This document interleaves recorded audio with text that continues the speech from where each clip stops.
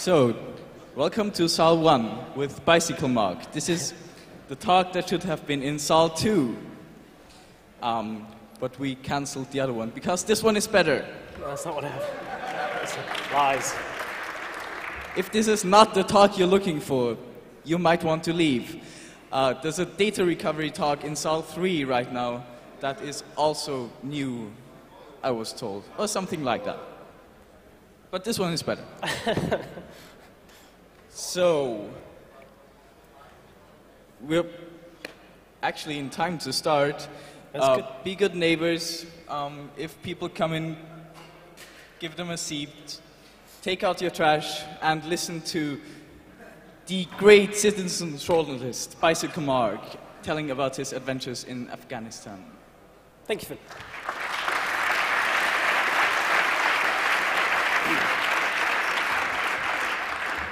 So the wonderful CCC, and I'm not being ironic when I say that they are wonderful, likes to put us through, you and I, through rigorous aptitude tests to make sure we're still awake.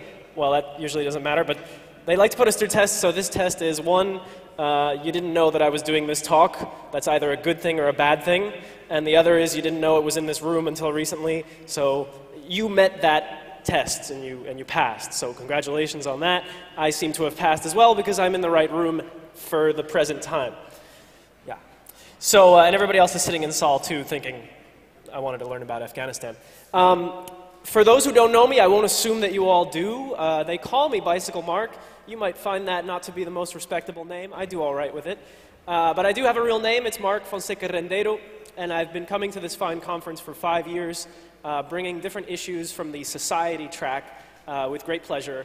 Often they're issues that I'm working on from home in Amsterdam or somewhere in the world. And I had the great pleasure this year of going to that oh-so-popular place called Afghanistan. You love it for its fine hills, its excellent skiing, its wonderful shopping. I know. But I'm going to talk about the less sexy part of Afghanistan, which is politics. No, yes. So I had the pleasure, this was in September, I went to Afghanistan, and I'll explain a little bit how I got there, and then we're going to get into what this thing called Ushahidi is, and then we'll get into the Afghan elections. So it's kind of a, what is that, a two-parter? Three-parter? You never know with me, but it should be at least 3 parts. I advanced, for those of you who have enjoyed my hijinks in the past where I'm clicking and I'm pushing things around and nothing's happening, I've moved on to a remote control thingy that isn't from Mac, so I can stand over here in theory and click next. This should be very exciting for me, and maybe for you. So, I am a citizen reporter or a citizen journalist or whatever the media is calling me these days, or you believe that I am. That's what I am. I do research into topics that I consider underreported. I do a podcast weekly for the last 6-7 years. My website dedicated to underreported news has been in existence for 10 years. I feel old. And that's okay to feel old. I feel wise. Somebody also say they feel old? Okay. I heard you. As a result of my podcast and the work that I do, lecturing a little bit on what good is citizen journalism, people invite me to weird places. I was teaching in Siberia in the last year. I found myself giving workshops in Vienna. Yeah. I was impressed. They have a civilization. It's got bicycles and everything.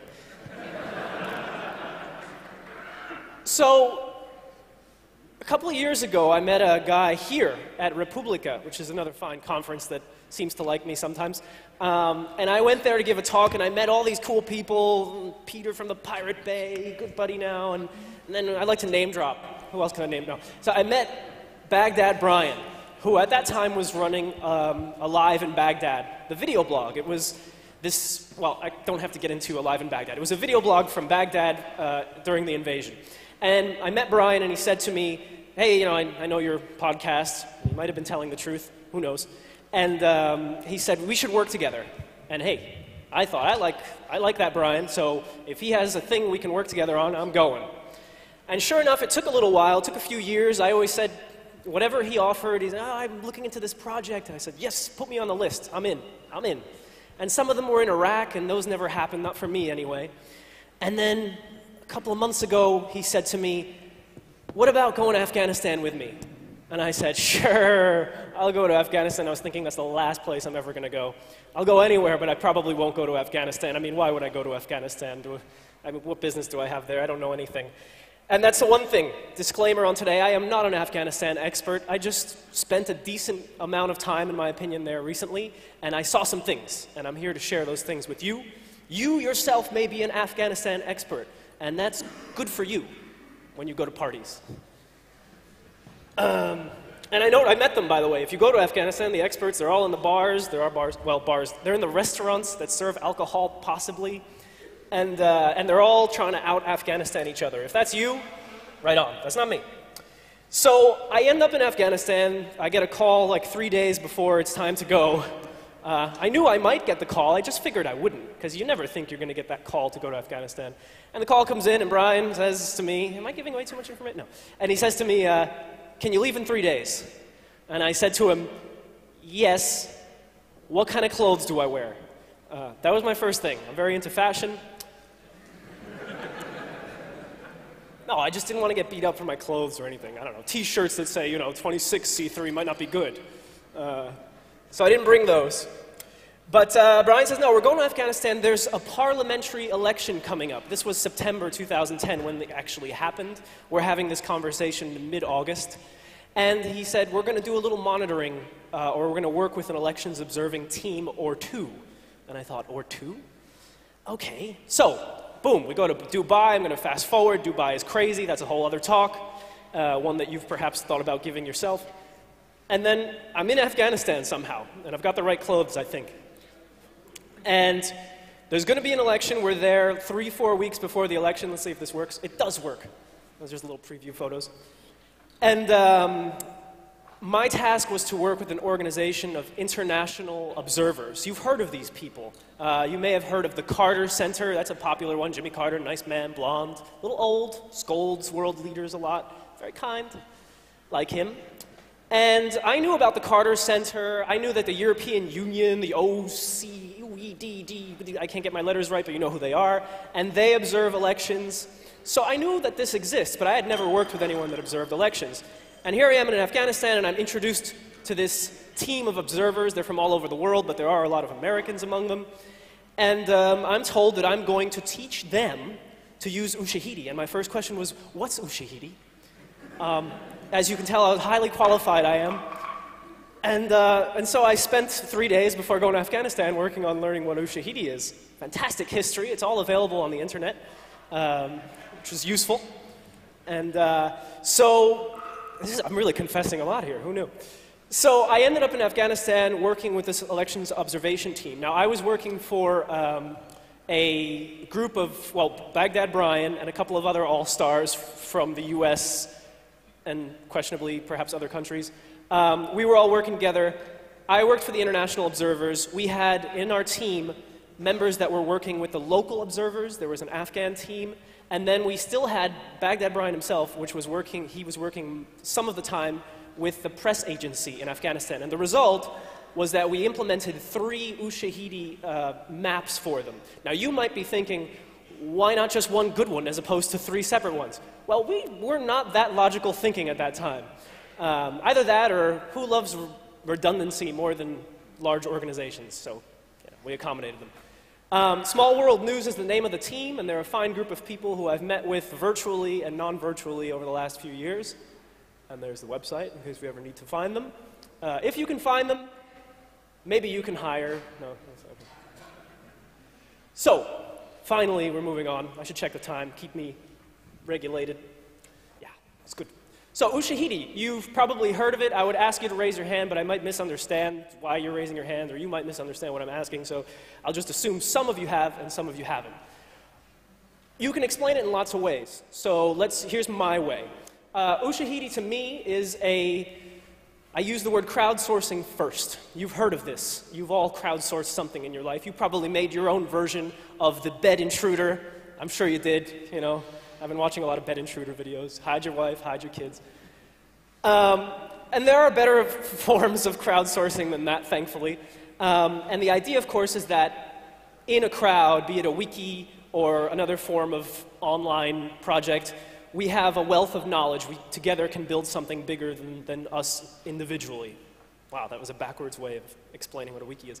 Anyway, so there's crowdsourcing in Ushahidi. There's the idea of using what I would call low tech, because an Ushahidi is an interactive map that data can come in through multiple streams. One of the ways that it can come in is via SMS, which was a big deal when it started in 2007 in Kenya. At that time, you may remember a little bit. Maybe you're too young. That'd be weird. But if you're too young to remember 2007, fuck it. You probably are. Toddlers around here, you don't remember. Get that computer out of your hand. So in 2007, Kenya had an election. Point a lot. And there was violence surrounding that election. And in order to map it, they created, well, a certain group of people who I actually don't know personally, and you probably might, created a mapping system where people could SMS from wherever they were, be it in the capital city or outside somewhere, talking about, reporting in 140 characters, for example, in an SMS, what was going on in their part of the city or the country. If it was violence, they could describe the violence as best you can in that short time. And the Ushahidi system would, as it does previously, hold on, I just broke it. I broke it. Okay. Anyway, you could categorize the type of report that was coming in. So if it's police violence, boom, you put it under police violence. You see I have my categories, and if this laser went at all big, you could actually see that I have a little laser there. There's even a category here for rape, and there are several, like if I select rape, there will be several points on the map, unfortunately. And so, as you see, there could be different categories, and we could map what is going on at that time, and so they did in 2007 in Kenya. Because of the success of this map, the number of people that were sending SMS reports, or you can send email reports, so the people that were doing that as well, it drew a lot of attention. People started to think, not only for mapping a crisis, which I think is the best part of Ushahidi, that you can map a crisis and sort of figure out what's going on and perhaps strategies to deal with it. People started thinking we can use this for other purposes, and that's where sort of my work comes in. We weren't dealing with a crisis. Now, Afghanistan is a country, I'm a master of Keynote, if you ever notice. Fantastic. How many years have I been doing this? I'll explain Afghanistan in a second. In 2 minutes, I will. So the useful things of Ushahidi, just for those who like bullet points, you may appreciate the fact that it's free and open source. I know we do, because our people didn't create Ushahidi, but we've built upon it, we've customized it, we're part of the community. And when I say we, I don't actually know how to do any of that, but we have people who do at Small World News. And that's the nice part. We work together as a team. I'm on the ground in Afghanistan, but I have a programmer in New York City who I can communicate with and say, this is what we need here, this is what's not working right. Thankfully, because you can see what a whiz I am with technology. Multiple data streams. In the context of Afghanistan, there are a lot of mobile phones running around, and some of them may even have internet. I managed to have internet through a series of what I don't understand that I did. I paid a certain amount of money to the phone company, and suddenly I had no knowledge of what kind of limit I had, but I had some really bad broadband mobile internet on my phone, and I could tweet photos, of all things, and I could technically do some internet-based stuff. So Afghanistan had that. There's when you press the button too hard and then everything goes bad. Okay. Among the things that I also like about Ushahidi, and this was just a little list from their website, but they say you could monitor elections because you have elections monitors. They're watching what's going on at the polling station, and usually they write up a big report. Yeah, this is what's going on at polling station 1, this is what's going on at polling station 2. But here we could have real-time, or as close to real-time as possible, people sending in reports saying everything is fine at polling station 2 at 8 o'clock. It'll go up on the map. You'll even see what time of day it came up, and we'll get to that. I'll show you my map. But I actually really like the fact that they think that this will be useful for documenting a zombie invasion, because I wasn't sure what tool I was going to use when the time came. Oh, there's a better tool? She's been working on the zombie invasion. So let me see if I can move on away from what ushahidi is. And if you want a better explanation, there is the internet. Some of the more successful cases of ushahidi that got, rightfully so, a lot of attention was again Kenya in 2008. There was a referendum to change the constitution. I wasn't there. But again, they used it for mapping what was going on following that referendum and during. So acts of violence, everything's okay, and all this. And so, I mean, as a journalist, I might have a correspondent in Kenya, but I could also look at their ushahidi system and take a look at what kind of reports are coming in. Now, you may see a problem there because maybe this isn't the whole story, and that's a good point. But this is one useful tool and was for Kenya. Another case besides Kenya, Haiti. I would have loved to have been a part of this because it's very inspiring. We all know the Haitian earthquake of 2010. And rescue workers, I would love to know more about how it all happened, but rescue workers were using ushahidi to map not only aspects of what was going bad in their area of the city, but also organizing relief. So where there was food, where there wasn't, where there's clean water, where there isn't. They were sending SMSs. They were able to send these. And in the end, you get this whole map laying out how the crisis looks in terms of geography, and perhaps gives you an idea as an organization where you need to be and where you don't need to be. So that was an interesting example, Haiti 2010. And then there was someone who decided, I know about crises, I've heard maybe elections, but what about crime statistics? This person wanted to test in 2009, more or less, how it would handle if he entered a whole lot of crime information into an ushahidi install. And he ran into problems because he sort of overloaded the system with so much data, and it slows down the visual part a little bit. But that's a whole technical thing I shouldn't get into because I don't know how. So this was used for mapping just crime statistics in Atlanta. The guy never even left his house. Okay, he might have gone out to get food. You should when you're working on this. So I already talked about how elections observing goes. I'm just going to assume you know a little about it now, and I'll move forward. Normally, elections observing could be the boring, the what time did the polling station open, what time did it close, because you want to know if it's late, if it never opened at all, if it didn't have any paper, the boring stuff. And then there's the more exciting stuff. If you're in not Amsterdam, that's exciting. But if you're in Afghanistan, there's the more exciting stuff like violence at the polling station, intimidation. Someone carried a gun into the polling place, which you shouldn't do. No. So that's all part of it, right? And normally it goes in this big report that I don't think any of us ever get to see because usually a summary is written by the organization, you know, Jimmy Carter himself. He's old, so I make this face. And he's very handsome still, so he writes a summary and the press gets it and then they write their story based on the summary. Rarely do you get to see, I don't even think it's officially allowed, somebody should check this, to actually read the raw reports from observers. But I think it should be. I would like that info. I guess that's the journalist in me.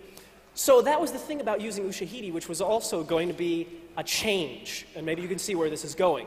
The idea was, if they allow it, these reports could go directly from the observer into ushahidi, more or less, with me changing the category, which, you know, do I deserve that power?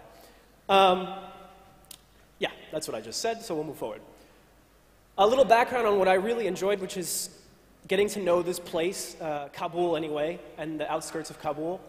You've heard this before, but I'll confirm what I noticed while I was there. Parts of the country are under government control and parts aren't. So where they don't control, there's not going to be an election. That's obvious, but that's important to keep in mind. Cities seem to function semi-normally. I walked the streets in Kabul without a problem, but a lot of people told me not to do that. I went to the supermarket, I got curious, and I walked to different places. I wouldn't walk more than an hour, but I would walk for quite a while, almost an hour. And for me, it seemed like a city where nobody picked up the trash, but on the other hand, nobody was chasing me down the street. It was a city where I saw girls and boys going to school in the morning, happily. They were running around, laughing, pointing at me. Because I dress well. And So to me, that was the functioning city part. But yes, on the other hand, you know, garbage isn't collected. There's a checkpoint every few minutes, depending on what neighborhood you're in. I know there are certain neighborhoods the government doesn't even really control. I didn't go there. So I would call that a semi-functioning city, all right? That's not an academic term, so you don't have to worry. This is the second election, or was the second election since the Taliban. There was one last year, or are we going back 2 years, last year? That's when Karzai got so-called re-elected. And there was a lot of dispute over the results again. So this one was really important because the last one was already marred with corruption and violence. There was an unbelievable amount of candidates. I think it was around 2,500 candidates. And they don't really do the party thing. I mean, I don't mean parties. I actually went to one of those. But the political parties, they don't really do that. It's just individuals running. And what's really cool, by the way, is I don't know who installed the system. I think it was the International Commission for the Election.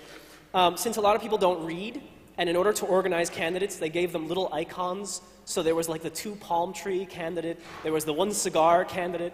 And I was basically judging candidates in my spare time based on what kind of icon they had, you know. Yeah, I really liked the 1 shoe candidate. Like he was, no, he was handsome. He was handsome. There were, of course, and you do hear about these in the press, sometimes I would say more than you should, depending on what's going on. Kidnappings, that was a big concern for me, if we can talk about me. I was definitely concerned. The first day I got there, I was supposed to go to a cafe to meet Baghdad Brian. And sure enough, I get an email as I'm like putting on my coat to go out. Cafe X that I was going to, suspected of being the target of a kidnapping attack, or whatever you want to call it. Forces wanted to take 1 male NGO worker, bearded, no. 1 male NGO worker, 1 female, sometime today at X Cafe. And Brian calls me and he goes, "So, did you get the email?" And I'm like, "Yeah." "Where are we eating lunch?" "Not there." I was like, "Oh." Okay, and we were there a week later because they had really good milkshakes, so it was hard to, for me it was hard to resist once I figured it out. I thought, risk of life or good milkshake? Let's go to the cafe. You know. I really, after a while, I really just started thinking this way, which is probably disappointing for my mother. There were, of course, bombings, suicide bombings, and that was a fear, definitely. That's a fear at the polling place, that's a fear for an Afghan, that's a fear for me. So that's all part of the background. And then you have, of course, infrastructure that's in really bad shape. Open sewers, but, you know, there are sewers. Electricity goes out a lot. These are all concerns. So why am I telling you about Afghanistan? Because this is the background that we're observing an election and trying to use some new technology, though low tech. Yeah. Oh, yeah. There was this great famous scene which embodies sort of what's up with Afghanistan sometimes. They couldn't get the polling boxes, you know, where you put the ballots. I think it's called the ballot box. They couldn't get them to certain parts of the country by vehicle, truck. Apparently there were no helicopters available, or the areas were too remote to land the helicopter, especially in like Badakhshan in the mountains. So this was a great photo that's been recycled all over the news. I lifted it from Washington Post. They're, you know, on donkey carrying both the ballot boxes and chairs, because apparently there's a shortage of those. So they're going the day or a few days before the election. And I thought it was really amazing, actually, that they weren't going to be discouraged from, you know, transporting some ballot boxes, which was cool. All right, sorry to dwell on that. Oh, yeah, and in between we did find, I feel bad for telling you all these bad things, so in between we did find a golf course and we played golf. And it's possible, you know, there is some joy. I was scared a little bit the whole time. There were potholes, and I asked the guy, "What's that?" And he's like, "Oh, it's landmines, but don't worry. We brought the sheep and everything is fine now." And you know what's weird? I honestly thought, what do the sheep do? And in my little mind, I pictured a sheep going up to where there might be a landmine and just going. And I said to the guy, "Oh, they find them." And he goes,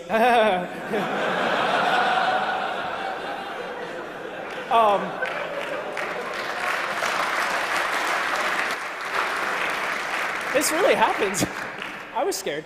But, you know, we wanted to have some fun, and it was possible. You know, certainly some authority on security probably would have, you know, just gone like, "You're not supposed to be doing this. Don't do this."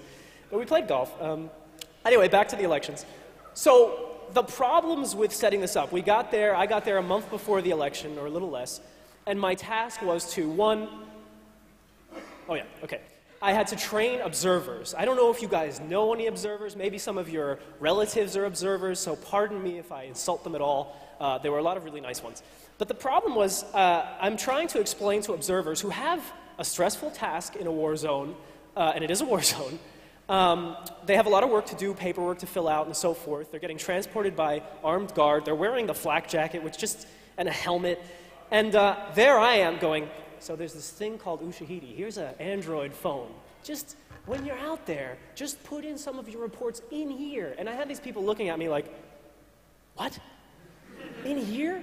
But yeah, so my job was to sort of get them comfortable, or at least in the few minutes I had with them, get them comfortable with the idea that in addition to the normal job, you're going to also be involved in interactive mapping, which brought some trouble when I first said it to a group of 20 or 30. I don't want to do that yet.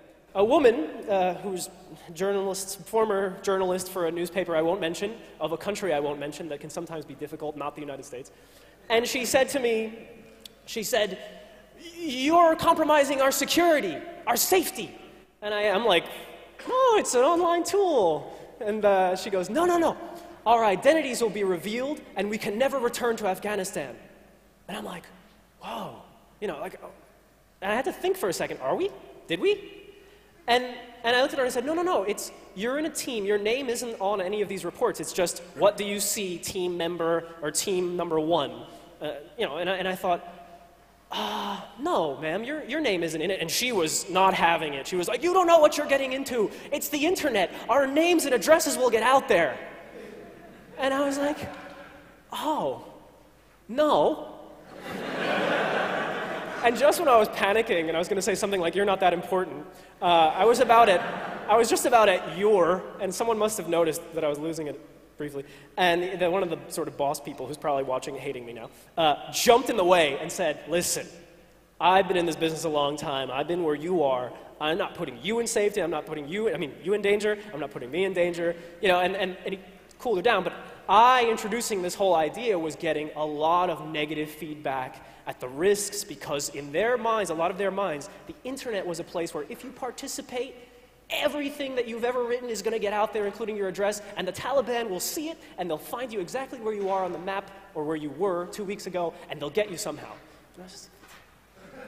So, I can joke about it, but it was a problem, because I wanted this woman, she's probably a great journalist, maybe, and I wanted her to be friends, and I wanted her to dig it, but she didn't. So that was a problem. Observers that don't want to change. On the other hand, many were like, this is great. And some said to me, this is great because now people out there are going to know what we're doing here. They're going to hear from us directly about how it's going. And a lot of people were excited at the idea that elections observers could actually have communication with the outside world. But others saw this as a great risk, not worth taking. More basic problems. There are areas of Afghanistan where the mobile network goes off at night, or is just turned off when there's a lot of attacks, because the mobile network can be used for organizing or perhaps carrying out certain attacks. So when we went to visit, because I did, a lot of the Afghan mobile providers, they were like, well, you're not going to get that region, and that region. And we said, okay. And then we had sort of thought about maybe doing some polling, some asking of questions to people. And the guy goes, you're going to ask people questions with their mobile phones? And I said, yeah, we're going to ask them. He's like, not controversial questions, because we cannot do that. Politically, it's a big risk. And I said, we're just going to ask them, did they vote last year? And he goes, too controversial. So he scrapped the whole thing. He didn't want anyone. I was just going to ask, are you old enough to vote? Age? No. And I was like, okay, all right, no questions at all. Oh, that's good. So this was a problem. I'm joking again, but it was a problem because we couldn't always get telecoms to cooperate. So we were starting to notice we may be on our own on this. We may have to work out this system without the help of a telecom or without the help of the government or the government-owned telecom. The other thing is, and if you've ever managed a observer mission, you might know this, the organization didn't want to allow people to just SMS where they are and it goes on a map on the internet. They wanted to be able to look at the reports first, and that's always been true in Ushahidi. There is someone in the seat, in the entering the data that's come in and filing it somewhere. They wanted some control because they were worried that too many reports would come from one particular area and it would all say, things are shitty here. That's not official terminology, but... And then all of a sudden on the map, for the first few hours, all you would have is violence in so-and-so region. And a journalist would go to the page, because he's going to write his report real quick, or her, and they're going to go, oh yeah, lots of violence. So the Afghanistan election sucked. And then that would be it. So he had a legitimate fear that this information, if they didn't, I don't want to say manage, I mean any word I use here is going to be bad. They were worried. So this was a problem because we had to run each report that came in by someone in charge. And that for me was a bit of a shock, but then I realized this is elections observing. It's not like writing, we don't have clean water. It's more complicated. I said that already. How are we doing? All right, I want to make sure you guys make where you have to go next. So we had a problem with the SMSs. We couldn't get telecoms to cooperate. There was Ramadan. Everybody was just missing when we needed them, and when they weren't missing, we were no longer interested. So one of our programmers in Las Vegas, because that's a good place to program, he made a little Android app. I've never made one before, so pardon me for going like this, bit of a caveman. And so we could put it on the Android phone, hand it to the observers, and say, look, click there, and write in your report and hit send. Whew.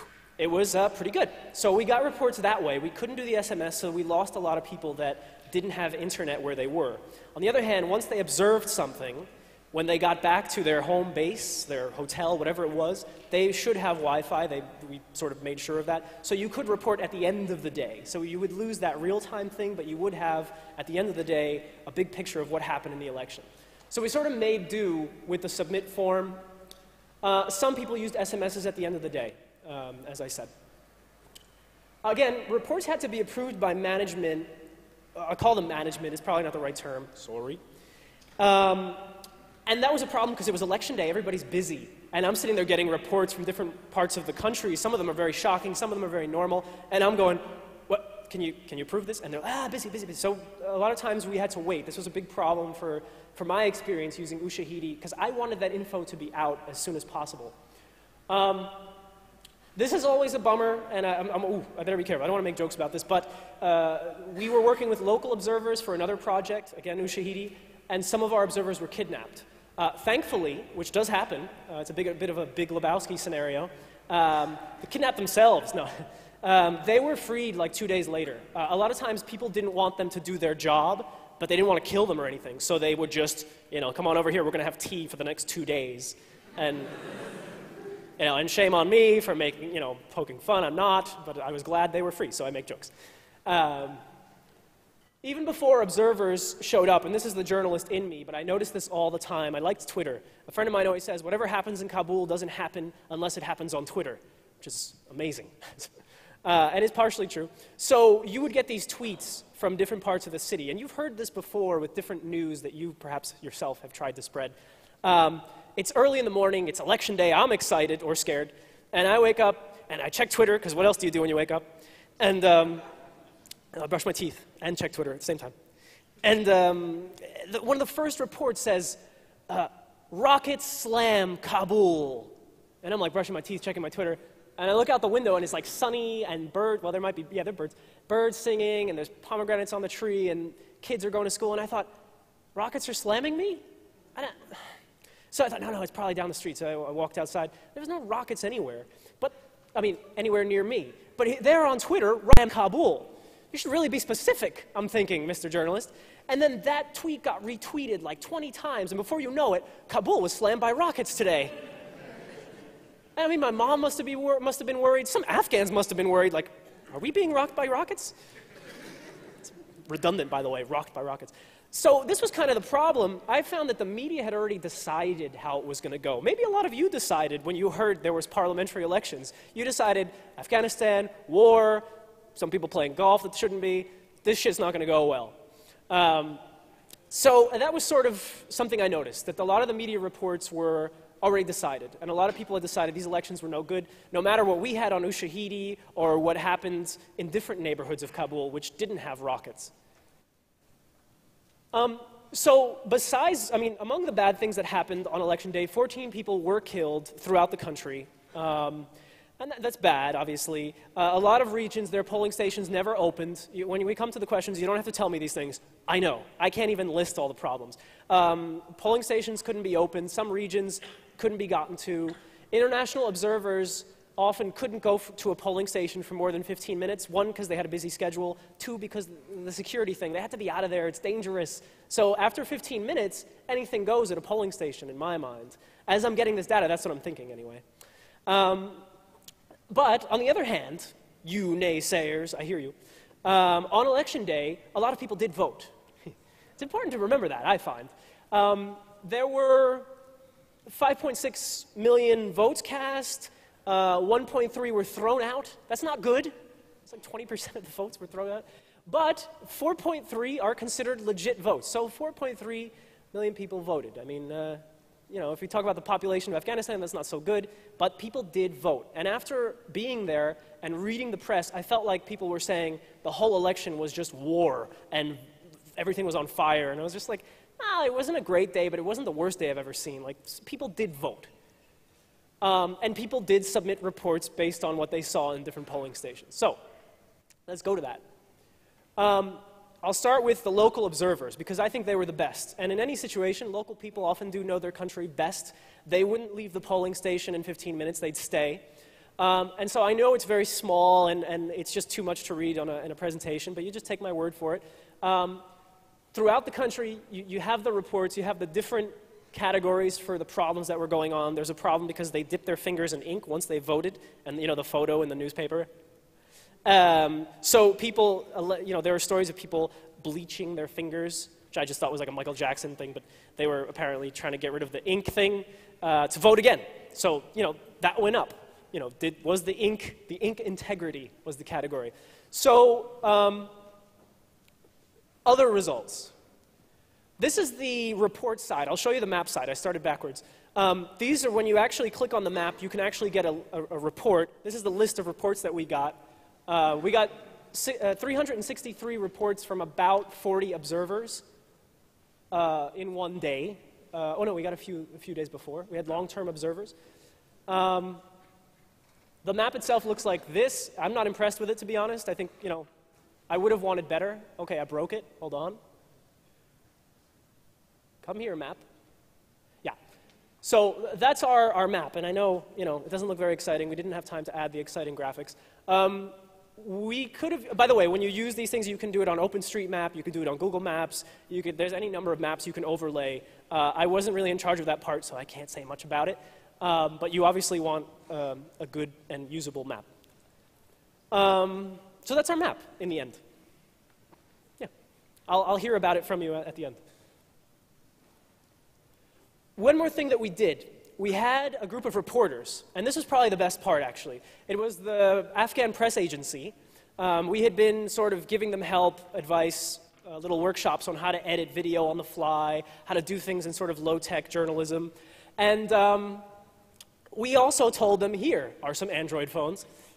Write some reports on election day from wherever you are. And thankfully, they were all over the country. And so we ended up with an Ushahidi map. Whoa, look at that, I ended the show. Don't worry, I know how to handle this situation. We ended up with an Ushahidi map with about another 50 or 60 reports from all over the country, and it had some of the most interesting reporting because those people were in places that even election observers weren't allowed to go to. So I actually really enjoyed it. It's at Alive in Afghanistan, aliveinafghanistan.org. And I did bring that, but who knows if it'll load now. So, I'll just give you some conclusions and then we're done. Oh yeah, that was the map. So, I mean, there are regions of the country. Kandahar down here is a very difficult place and you only get 7 reports out of there. Yeah, anyway, I'm not going to start pointing to the map. You can see it. I'll put my notes online. So, lessons learned. If you want, this is if you want real-time reports coming from elections observers. The middleman does ruin things. I mean, me sitting there, you know, besides the fact that I left to play golf one day, I'm sorry, But me sitting there inputting data that you already sent to put it on the map but waiting for approval, it slows down the whole process. That and somebody deciding whether or not your report is good enough or bad enough slows down the process and perhaps takes away from the actual content. I mean, it's not the direct to the web dream that some of us may have had. I broke it again. No, all right. The other thing is, and I said this before, but it's a good conclusion, you can't rely on government. The government obviously didn't know who the hell we were. They knew the observers, but we were just a little project within the bigger project. We couldn't rely on telecoms. They had too many fears of politics, of attacks. They had legitimate fears too. So we kind of had to do it ourselves. Now, some people would use a little SMS gateway. I think they did that for actually Alive in Baghdad. Wasn't part of it. But so we had to kind of figure it out ourselves. And the internet-based aspect helped because we didn't need the government's permission to do that. We didn't need a telecom's permission to do that. Yes. Oh yeah, I would have loved to have spent more time training observers, including that lady who thought that I was risking her life by putting stuff on the internet. So in the future, I would really enjoy that. I would say that elections observing, it's early, but I would say that election observing is not Ushahidi's strength, and the creators of Ushahidi would argue that, and they're smarter than me, so maybe you want to listen to them. But I think that for a crisis, people are sending in reports because they want to fix the crisis. If it's an earthquake, there's not too many people that are going to go, stop fixing stuff, stop feeding people. It's not going to happen. So people are going to send in reports saying we need water here, we don't need water here. That's not very political. I know it can be, but it's not. In an election situation, you have people who don't want the election to look a certain way. You have people who don't want their party to look a certain way. There's a lot more room for people sending in bad reports. Now, elections observers, we trust more, but that depends on how well trained they are. So I would say, I'm sure it has a future and people are going to try it. I'll probably try it again. But I would say elections observing, not Ushahidi's strength. I much prefer it for a crisis situation. I'm interested in it for mapping, like just raw data, like crime statistics. But in a war zone and in a place where everything is so political and so manipulated and can be, I would say that Ushahidi is not the best solution. Crowdsourcing, you need to be a crowd that is not under threat of death or bombing in order to perhaps observe something and report it. I mean, it's much harder in the circumstances that Afghanistan has. Anyway, it was an interesting project. I had a great time. I have to finish now.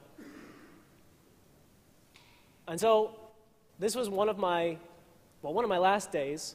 Yeah. And I just wanted to end on that note with that in the background because, in fact, it's such a beautiful country. And I know people say that all the time when they want to, get you to support it or whatever. But, yeah, I felt a great kinship with the place. I was glad to be able to work on an election. We had this guy at the hotel. Every night I would come in and say, like, hey, how you doing? We would sit, we would chat. And he was teaching me things about the country. And he said to me, like, thanks for what you're doing here. And I said, I might be doing something useless here. How do you know? And he goes, I know. You're doing something good for Afghanistan. And I said, well, okay. He's like, yeah, thanks, man. Thanks. And I just thought, like, how does he know I'm doing something good? And so every day we would go on the, well, not every day, but we would go on the roof, and there were kids flying kites, and you could always just go up and watch kids fly kites. And they would look at you kind of like, what are you doing here? We're flying kites. Yeah. Anyway, that's that. I highly recommend helping or doing work in Kabul. It's one of the great places I've ever been in my life. And thank you. And if you want to find me, there it is.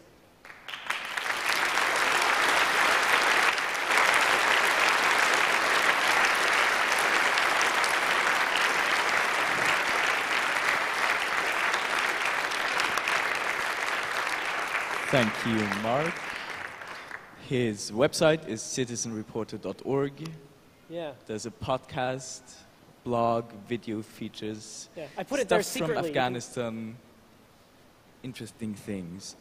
So before questions, I want to talk to the internets. Dear internets, we have a mission angel, and she's called Claudia, and she has questions from the internets. Dear real-life people, we have microphones. Yeah, questions. You mentioned a couple times the difficulties of having middlemen entering the results, and I'm wondering what you would think of the potential for overrepresenting problems if you had individuals like just reporting constantly, doing it themselves? One of the problems was that, I don't know, elections observers, have you ever done it? No. They're all so different, people, they're all so different. And so some of them were the type that would write, and I've seen all this so I can talk about it, probably not legal. They would write like, guy walked into polling station with a gun. And we know that's not allowed. So you don't have to say, that's not allowed, what a jerk. You don't have to say that.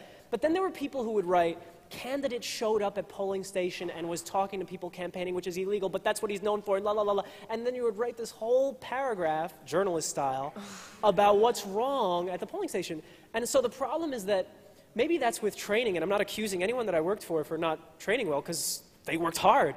But if you could get a set of elections observers to really follow these set of rules, set of guidelines, and report a certain way, which is hard, then I would have more faith in someone having direct access to direct, reports. If you trust a group of people enough, and if you're on the same page with them, then I think you could get a pretty good map. I don't know, am I on with what you're asking or not? You are. I think there's trade-offs to both approaches. I was just curious what you thought about that. Yeah, I would be interested in trying it, but then again, I'm not in the world of politics and funding and all that stuff. Maybe I should be, but I'm not. Yeah. Cool. Thanks. Yeah.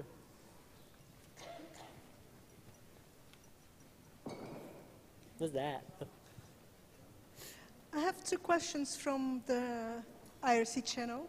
One question is from Maryland and Hackerspace, and also from here. And they stated like 1.3 million is an awful lot invalid votes. Do you know what exactly was going on there? Were people deliberately casting invalid votes out of protest or something? It's a whole mixed bag. You can read about it. They tried to document it well. There's invalid votes from people that were assumed to have voted more than once, about that whole ink problem. There were places, everybody talks about election day going perfectly, but one of the things I heard a lot about through back channel chat, you like that term, back channel? People the day after the voting, the ballot boxes, went to places to be kept for a little while in police stations, which is not supposed to happen. The police are not to be trusted. Well, they're new, I'm just saying. So the days following, a lot of ballots were tampered with, and when they're not rumors, when those stories were confirmed, a lot of those ballots were thrown out as invalid as well. So it's like a whole mix. It's not just of people who shouldn't have been voting, that voted twice, but it was also what happened to the ballots in the days after, where they ended up, where they were, something may have happened to them, so they're thrown out. And we also have stories and reports that came in, you can read them on Ushahidi, all three of them, that ballots were being stuffed in some areas. People came in with just a fistful of ballots, sounds like a punk song, and they just crammed them in the box. Yeah. But were there protest votes also, like organized protests?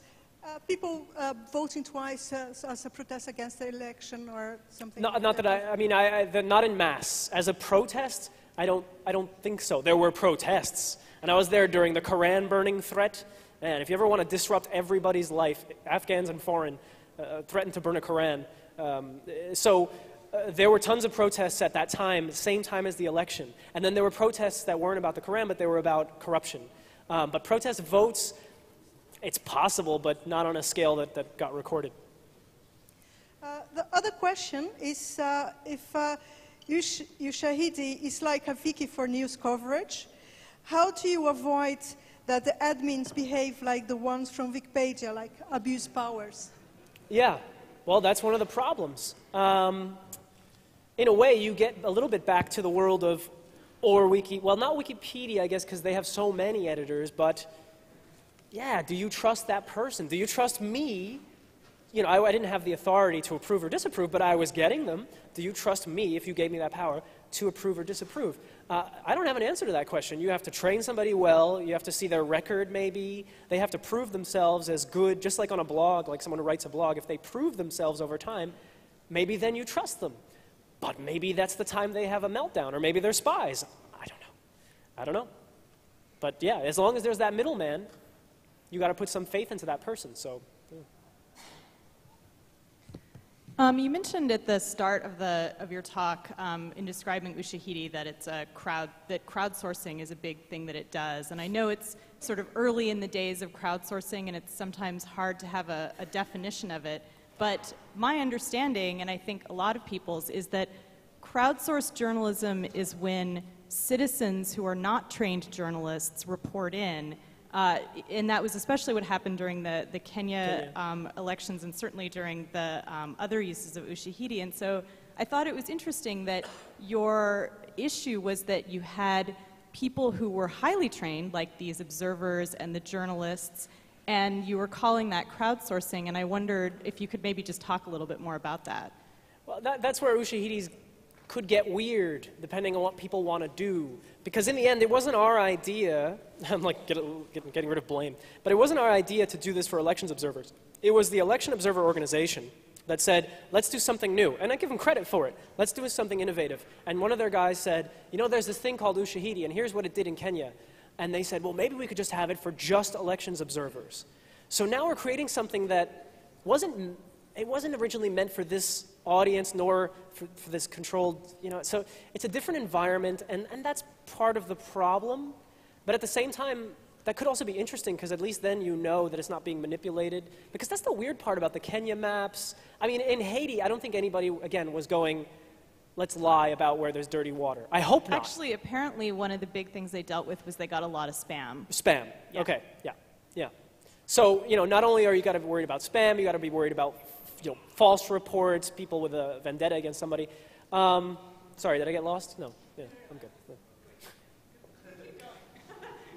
Yeah. No. But there's no good answer for it. That's the problem. Okay. Looks like we're done. All right. Thanks, Finn. Thank you, Mark. See you next time.